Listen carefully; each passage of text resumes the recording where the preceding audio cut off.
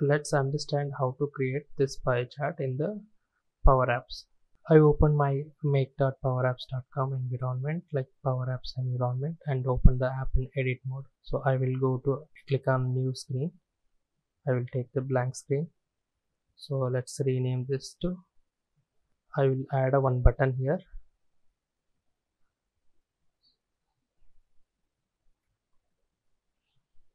Let's move this up and make it here, and text I will change to create collection. So in this one I will increase the font size. I will increase font size to 20, and if you observe, this is the collection I want to create now. So let's take a copy of this one. So here on click of this button, so in the on select event, so here I'll remove this one and clear collect. So parenthesis open and close. I will write collection name as animals and comma. I will paste the content. So if you see, let me show this one. So if you see, these are the records there in the collection, and animal, these two values I took, these two properties, animal and count. Let me preview this one. So I will click on this button, create collection. So once I click on create collection, if you see in the dot variables and in the collection animals, if I click here and let me view this table content, so if you see, this is the value animal and count columns are there, and these four records. So let me add a let me go to the tree view now, and I will select on the screen and click on chart.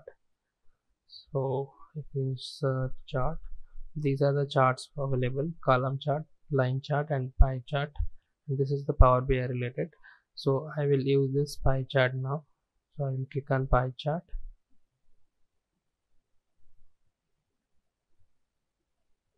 So I will place it here. So let me increase the size also. So I will select this one. So we have a two section here. If you see this one, this is legend, this is pie chart, this is the tile. So this is the group actually. So pie chart group. If I select this one, so here items property will be there. If I click the item property here, pie chart sample data is there. So I will remove this one. I will provide them the collection which we created.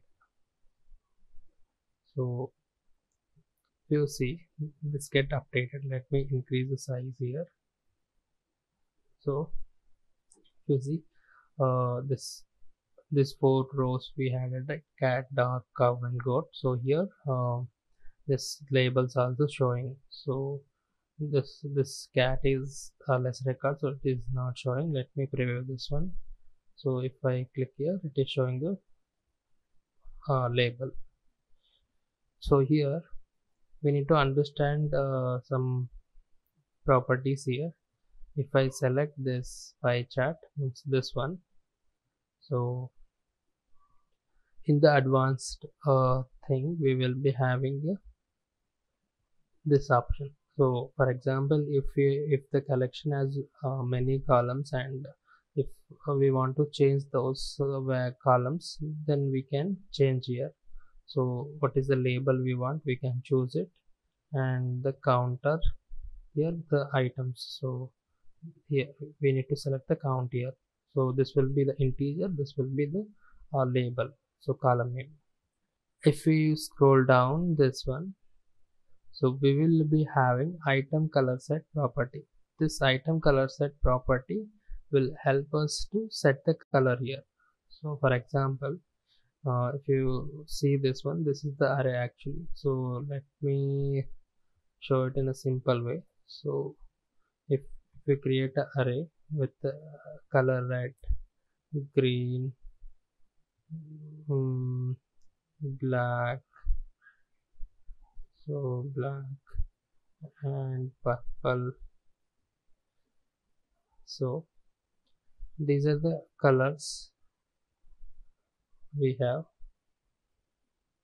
So if you see those colors whichever I given, so got updated.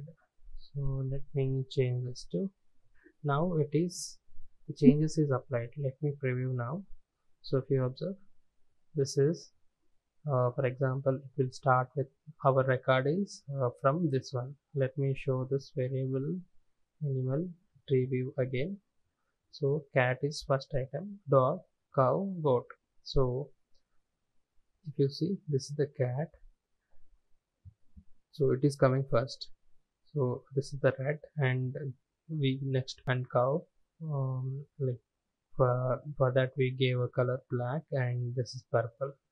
So let me show it the array of the colors. So let me select this, and if you see, we gave first as a red. So record which is there in first will be the red color. So if we give number of colors, so for example, if I remove the fourth item I remove, so that means it will repeat the color. It will take for the color will, first color will be assigned to the first item, and second to the second, and other like third. If fourth is not there, it will take from the first again. So let me undo the change now.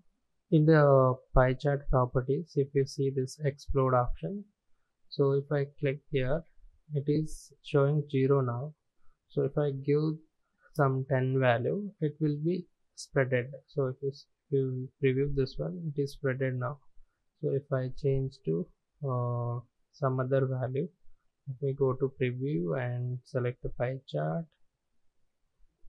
So here explode value, I will change it to 0 again. So now if you see, now let me preview, so it is decreased. So some properties we need to understand, so that's why I'm showing these things. So if I turn on this, like label will be shown. So also we can update this font size, and for this also let me increase the font size to 20. So if you see, the font size has increased. Similar to other controls, we have all the properties. This is all about the pie chart. Thank you.